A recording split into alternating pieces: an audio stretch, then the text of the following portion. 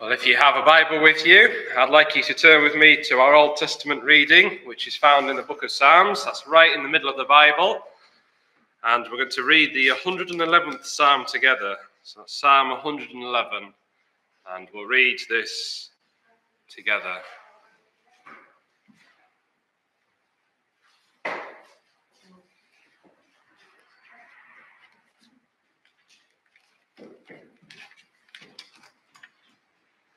And the psalmist wrote this. He said, "Praise the Lord. I will praise the Lord with my whole heart in the assembly of the upright and in the congregation. The works of the Lord are great, studied by all who have pleasure in them. His work is honorable and glorious, and his righteousness endures forever. He has made his wonderful works to be remembered. The Lord is gracious and full of compassion. He has given food to those who fear him, and he will ever be mindful of his covenant. He has declared to his people the power of his works in giving them the heritage of the nations. The works of his hands are verity and justice. All his precepts are sure. They stand fast forever and ever, and are done in truth and uprightness. He has sent redemption to his people. He has commanded his covenant forever. Holy and awesome is his name. The fear of the Lord is the beginning of wisdom. A good understanding have all those who do his commandments. His praise endures forever." Amen. Well, I did just before we set off, I just squiggled down a few thoughts really concerning harvest. So if these seem a little bit unprepared, I'm sorry because they were a little last minute. But on a harvest Thanksgiving service, what is the point of this service? Why does the church come together to thank God for all the produce, which examples we have here? What is it all about? And it got me thinking really, we live in a really privileged age. Food is readily available to us. If you cast your minds back to COVID and there were slight scarcities on a shelf, we only really remember that because that was exceptional. These things don't often happen to us. But in times past, maybe even as much as 100 years ago, people were far more aware of the importance of harvest. And a poor harvest could mean hardship through the winter. It could mean actually life or death. If there wasn't enough food for you to eat, then you could, if there was no support from anyone else, die of starvation. So giving thanks to God for a harvest was something that people did. And the harvest was something that had to be worked for. Nearly everybody, probably 200 years ago now, was involved in some form of farming, subsistence farming, farming to feed the family, and it was hard work. The children would be in the fields, be working from dawn till dusk. It was manual. There wasn't all the hydraulics and the machinery that make our life so much easier today. And so people were far more aware of the precarious nature maybe of life or death. But even today, we still have a reason to give thanks to God, because you may notice in the mainstream media or even what children are taught in schools, there's a lot of fear in what man thinks as they look forward to. There's a fear of a global catastrophe, that the earth is going to warm up or cool down. It changes according to what people believe through climate change. There was a headline the other year, which as a farmer, I guess I had to take note of, because it said there's only 60 more harvests left until we won't be able to grow anything anymore. Soil will be degraded, all the nutrients will be washed away, and that's it. We're going to be in trouble. And if you think on these things, it can cause you to worry a lot. But the reason God's word is so precious to us is God speaks to us and he makes promises to us. And there's one particular promise I want to draw your attention to in the book of Genesis and chapter 8 and verse 22.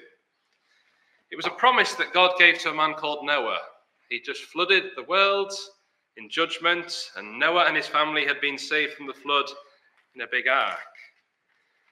And then we're told the flood waters receded, the earth dried up again, and God spoke to Noah and he says, I'm going to make a promise with you. And in Genesis 8, verse 22, we have the promise. While the earth remains, seed time and harvest, cold and heat, winter and summer, and day and night shall not cease. God has promised us that there will always be a time for harvest. There will always be a summer season. There's always going to be a winter season. There will be rain. There will be sunshine, perhaps not in the amounts we want, perhaps not when we want it. But God has promised us that this earth will continue with seasons. There will be order and structure. So I just want you really to focus upon maybe our perspective of the world. We hear all these things, but God's word says that these seasons will endure. And in some ways, we are spared from so much worry. We don't have to worry about the climate making it unviable for humans to live. We don't have to worry about the harvest ever completely failing worldwide, because God has promised us that he will always provide for us while the earth remains. And those are just a few thoughts I had on harvest.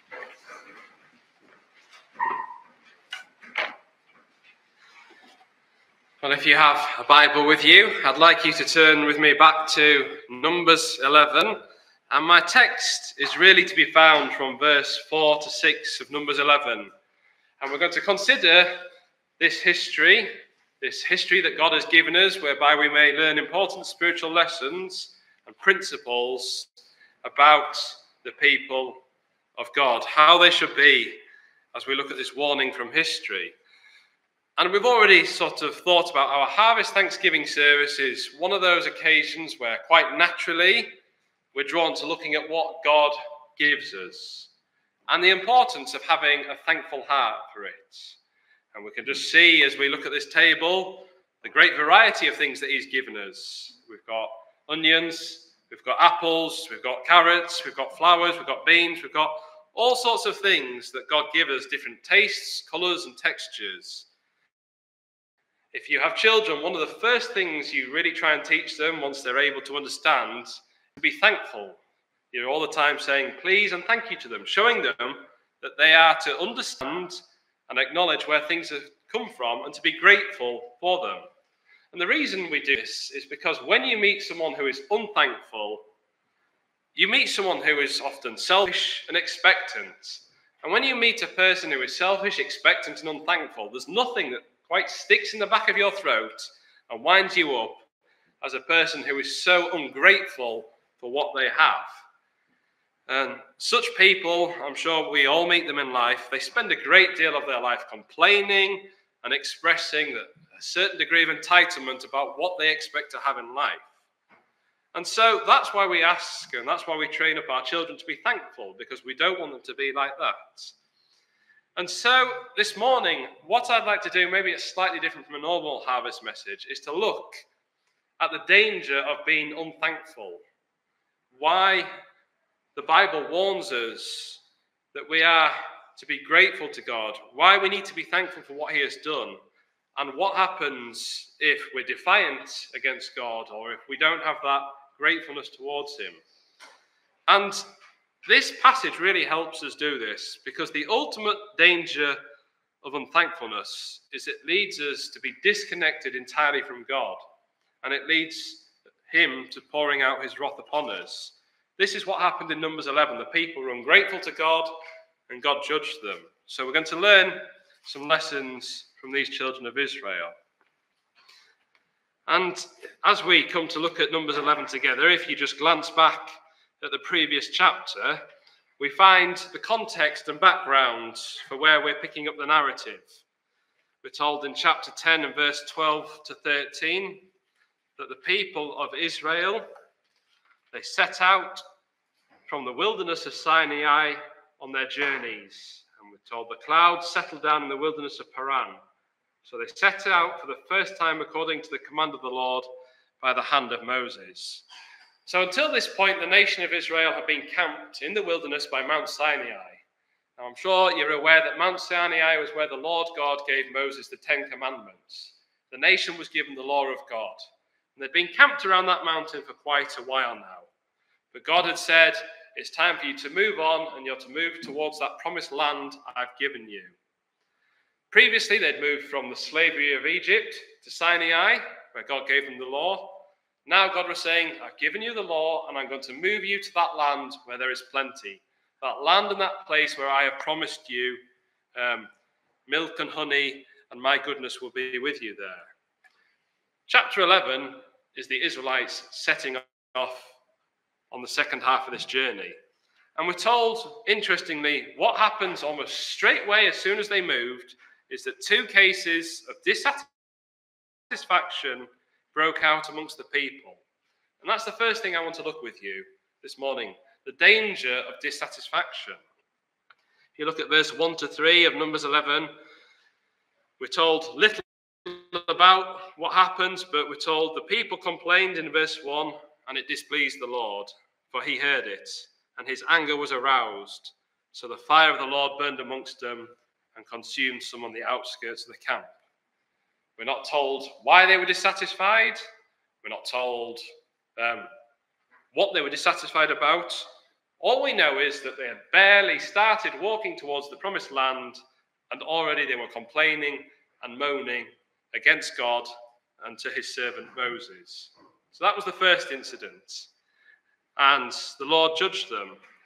But no sooner had the judgment ceased, as Moses prayed for them and asked the Lord to spare them, we're told in verses 4 to 6 that another incident of dissatisfaction occurred amongst the people. And this is what I'd like to look at with you this morning in more detail. I'll just read verses 4 to 6 to you again. We're told the mixed multitude who were among them yielded to intense craving. So the children of Israel also wept again and said, who will give us meat to eat? We remember the fish which we ate freely in Egypt, the cucumbers, the melons, the leeks, the onions, and the garlic. But now our whole being is dried up. There is nothing except this manna before our eyes. We're told that the mixed multitude who were amongst them became unsettled and entered into a state of hysteria and great distress. Now, you might be wondering who the mixed multitude were. Well, when the Israelites left Egypt, we're told some Egyptians came with them. So they would have been made up of people perhaps of slightly differing nationalities on the outskirts of the camp. But so distressed were they that they brought the whole of Israel, the rest of the camp, into this state of unrest and dissatisfaction. If you look at verse 4, we're told the children of Israel wept again. And we're given further details. Their weeping and their unhappiness was so intense that they became physically ill from it. They said, now our whole being is dried up. And of course, we know today that this is really possible, don't we? A person through such a state of depression and upset and anxiety can make themselves ill. There's a verse in Proverbs 17 I always think of when I reflect upon this. It says, a merry heart does good like medicine, but a broken spirit dries the bones. When a person is really grieving, really upset, it can have a massive toil on their physical health. And these people were so upset, so unhappy, that it took effect upon their physical state. But let's just take a moment to step back and look at their situation objectively. What had these people been through in recent times? Well, these people had witnessed some of the most miraculous and wondrous events that have ever been recorded in the Bible. We're told that God had taken them out of the slavery of Egypt, out of the place where they were oppressed and treated cruelly, where they were whipped and worked to death. God had taken them out of Egypt, and he had done so by displaying his power to the Pharaoh with the 10 plagues. They had witnessed those 10 miracles. In Exodus chapter 12 and verse 35 to 36, we're reminded that they didn't leave Egypt as slaves with nothing. They came out with the wealth of Egypt. God had said to them they were to ask the Egyptians for articles of silver and of gold and of clothing, and God gave them favor in the sight of the Egyptians, so the Egyptians granted them what they requested. And it says in Exodus 12, verse 36, thus they plundered the Egyptians. They left Egypt with gold, silver, clothing, and abundance of physical possessions.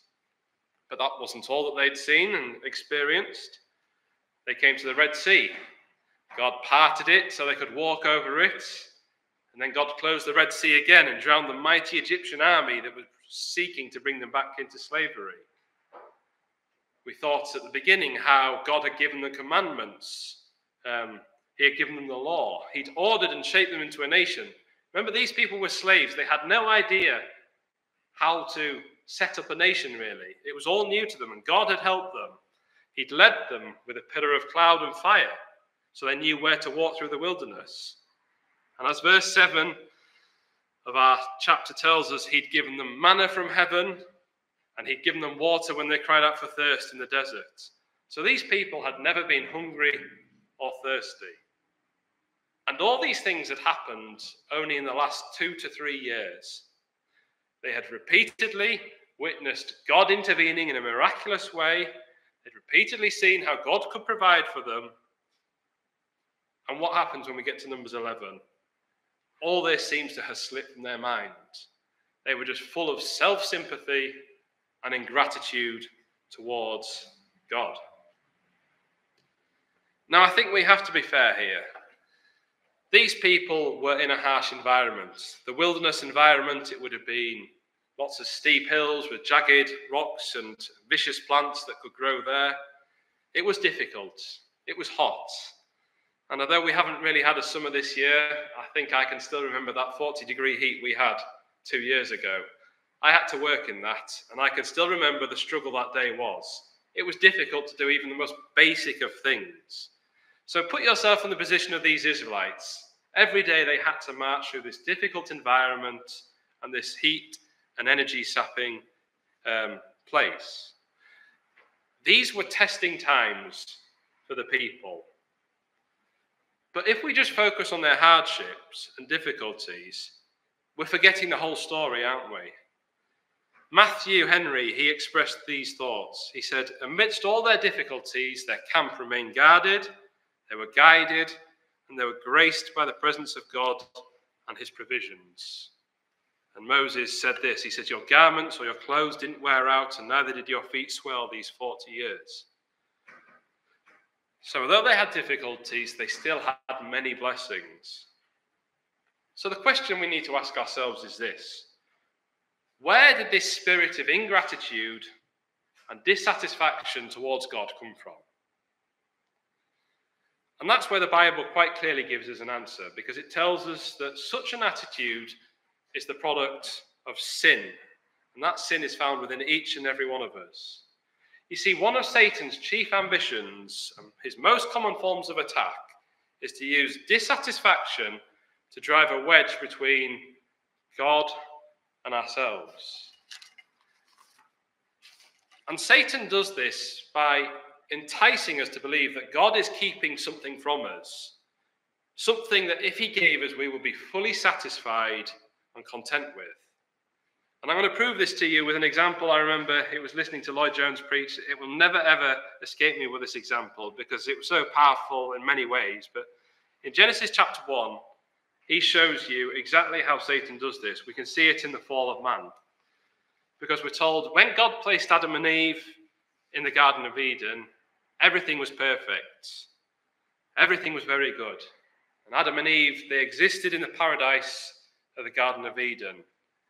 They spent their days in complete happiness, farming, looking after nature, and fellowshipping and knowing God. But then we come to Genesis 3 and chapter 1. This is when mankind fell into sin. And we read how the devil, came in the form of a snake and tempted Eve. And all he said to her was this. He said, has God said, you shall not eat of every tree from the garden? He didn't tell her to do anything. He just put this thought in her head. Did she really think that life was good enough for her now? Was she really truly happy, or did she desire to know what God knew? Didn't she desire actually to be like God? Can you see how Satan planted the seed in her mind? You've got all this, you're happy now, but if you just had that, if you could just be like God, you would be even happier. And we sadly know that the more Eve thought about it, the more she became unhappy, the more she started to feel unfulfilled, and the more she started to think that God was depriving her And we know what happens next. Because of this seed that had been planted in her mind, she chose, along with Adam, to eat the forbidden fruit. And sin came into the world. They were driven out of the Garden of Eden. And here we see the sadness of why humanity is now in the state it's in now. Rather than knowing God and being able to fellowship with a God who is so pure and holy and good, God cannot have anything to do with sinful people. And so he threw them out of the garden, and we're told thorns, thistles, pain and death entered into the world at that moment. And this sin, it wasn't just Adam and Eve who it was found in. We're told it's found within all of us. In Romans chapter 5 and verse 12, it says this: "Therefore, just as through one man sin entered the world, and death through sin, thus death spread to all men, because all have sinned." The Israelites' problem wasn't actually from outside the camp.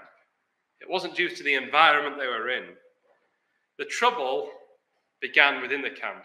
The trouble and the problem they had was from within inside themselves. Just as maybe a bit of an aside here, it's this time of year that there's a lot of Halloween activity going on, isn't there? And one of the greatest things that Halloween, one of the greatest deceptions and evilness of Halloween is the thought that evil is outside. All these witches and wizards and gremlins, these things of darkness, they're external forces seeking to unsettle you. The Bible tells us that evil comes from within our own hearts. We're to look in to see the sin. It's not always out there. Well, as I say, the problem in the camp, it wasn't from outside, it was from within the hearts of the people. And don't we know how people love to blame their environment and their circumstances for what their actions lead them to do? And this is actually the deceit of sin. When we believe that, when we forsake God, when we think that he's holding something from us, we're always going to be left restless and dissatisfied. James, in his writings to the early church, in James chapter 1, and verse 13 to 15, he said this: "Let no one say when he is tempted, I am tempted by God. For God cannot be tempted by evil, nor does he tempt anyone. But each one is tempted when he is drawn away by his own desires and enticed.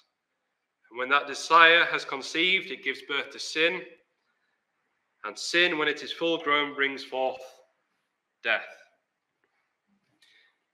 It's vital we understand how Satan draws people into believing God does not care about them. Just consider how Satan even tried to do it with the Lord Jesus Christ himself. We're told as he was fasting in the wilderness for 40 days and 40 nights, Satan came to Jesus, and when he was hungry, and he said to him, "If you're the Son of God, command that these stones become bread." Can you see the temptation and the implication?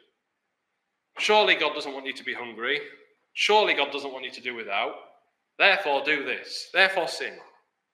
Satan loves to put the seed of sin into our mind. And if we don't check it, it begins to dominate us and lead us to dissatisfaction with God over whatever issue he puts in our mind. And when we're disrupted from thinking about God's character seriously,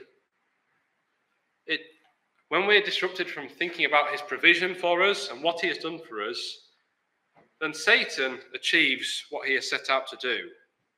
And it leads to the desire of earthly things. And that's the second thing I'd like to look at with you. Disrupting a person's thoughts on God leads to desire of earthly things. Just look at verse 4 and 5 together again. What was causing the people to be so upset? It was fish, melons, leeks, cucumbers, onions, and garlics. All very sensual things, really. You can imagine the juices and the smells for yourself. And these were the things that the Israelites had eaten freely of as slaves in Egypt. But they could no longer eat these things. But their minds were now looking back to Egypt, looking back to when they'd been in captivity. The fish that they'd eaten from the river Nile, The melons, the onions and the leeks, the cucumber and the garlics. I love all those things, but in the context of this situation, in Egypt, that's what slaves ate. The free people ate meat, the slaves ate those things. And the promised land that they were journeying towards, God had promised them much better. He said it's a land overflowing with milk and honey, overflowing with luxurious foods, grapes and clusters of grapes, land that would easily grow whatever. These people, though, they were looking back to Egypt. They weren't looking forward to God's promised land. And it's really helpful to understand that in the Bible, Egypt is always used as a spiritual picture to represent the things of this world and it's their abundance. So these Israelites were looking at their present situation and comparing it with their past. And they decided, we're better off as slaves because we had plenty of food. They'd found their solution. All we need to go is back to Egypt and have plenty of food and everything would be better. And how irrational was their thinking? God had said, look, I'm going to give you so much better. I'm going to take you to a land which has got milk and honey. He'd led them so far, but that didn't matter in the slightest to them. All they wanted to do in their short-term thinking was go back for this food in Egypt. They'd forgotten the whippings. They'd forgotten the killings. They'd forgotten the beatings. All they wanted, they'd forgotten all the hard work. They just wanted their food now. And sin and ingratitude towards God always warps a person's thinking. They had what you might call a serious case of rose-tinted glasses. And I do make this point from time to time, although I realise it's something that's happening to me now. But such cases of looking back at the past and saying, weren't those days better, is often found in, well, with advancing years, isn't it? I think I'm guilty of that now. I've got to that point of view. And Solomon says in Ecclesiastes 7 and verse 10, do not say, why were the former days better than these? For you do not inquire wisely concerning these things. We do have a tendency, don't we, to look back and think things were far better then. Well, this was the infatuation that the people had. They forgot the killings, the beatings, the whippings, and the hardship they have. They were just living in the moment.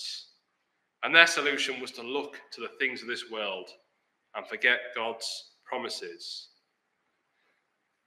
And so it is in the behavior of the Israelites. We have the perfect picture of the problem that sin causes within the hearts of men and women. Sin makes us think in our own situation, if only I had this, if only I had that, then I would be happy and satisfied. If only I could go to this place because that's the best place to live, I'd be happy.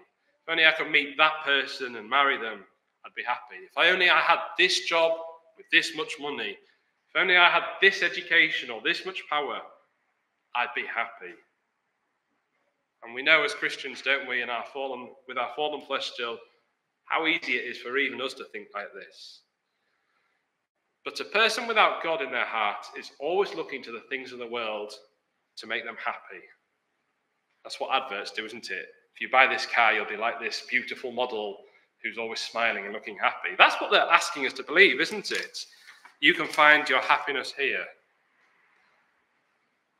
And the lengths that a person will go to in order to try and find contentment and happiness is massive, isn't it? In James chapter 4, we're going through James at our church in a Bible study, but in James 4 verse 1, James says this, where do wars and fights come from among you? Do they not come from your desires for pleasure that war in your members? In other words, James is saying, all wars, fights, they come from the grasping and the grabbing of what our hearts seek, the lusts of our hearts. That's what leads to war and suffering. The attitude of, I want it now and I will have it. So we see, for example, one nation will choose to seize land from another nation to try and take their resources. They're motivated by power. Daniel 7 tells us this has always been the case, and this will always be the case in human history, because sin leads to lusts, craving, and people doing wicked things in order to have what they want. And you and I in this room, We're not capable of starting wars, maybe like a man like Putin is. But these selfish desires do manifest themselves on a personal scale. We're told that brother at war with brother, sister with sister. I don't need to give you any more examples. You know, and you've probably experienced, been on the receiving end of such actions. You see, it's the deceit of sin that whispers in our hearts all the time, just take that earthly thing over there, and you'll be happy. Well, for these Israelites, the solution to their problem, it wasn't physical. It was spiritual. And we're going to see that their greatest problem was actually that they despised God. That's where their unhappiness had come from. And that's the final thing I'd like to look at with you. Their problem wasn't the lack of food. It wasn't manna. But it was a heart that was in open rebellion against God and against what he had given them. Their grumbling against the manna was actually just really a symptom of their heart rejecting God. But if you turn with me to John chapter 6, I'm going to read from verse 30 to 35,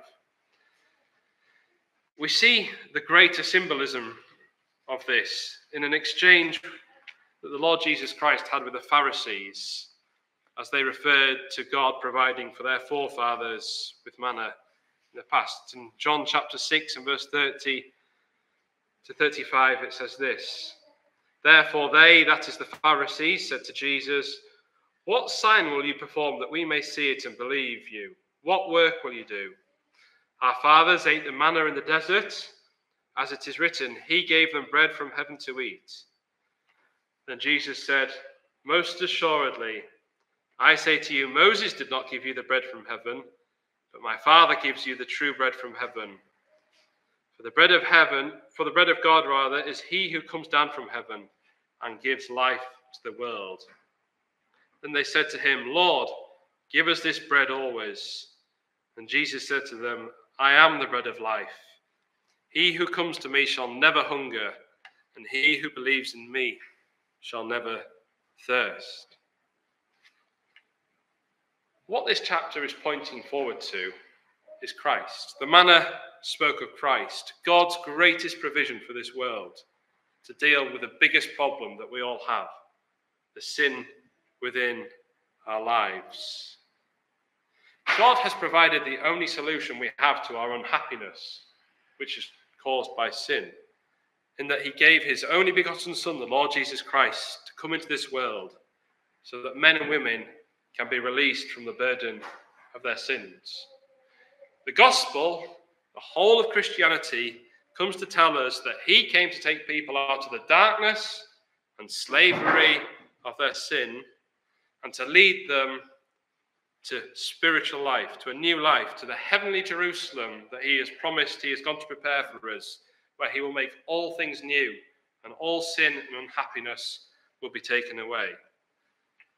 And as you read through the gospel account, you see how he did this. It was done through his perfect life, his obedience unto God the Father as he went to the cross to die and suffer for the sins of his people.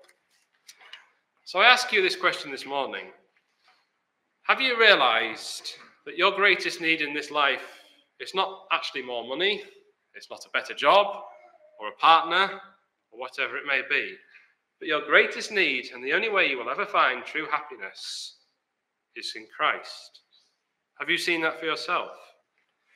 Because the tragedy we learn from Numbers 11, and the tragedy that is found many times and given in many examples throughout the Bible, is that many people reject this message and continue to seek the flesh of Egypt rather than the Lord Jesus Christ, who was offered himself.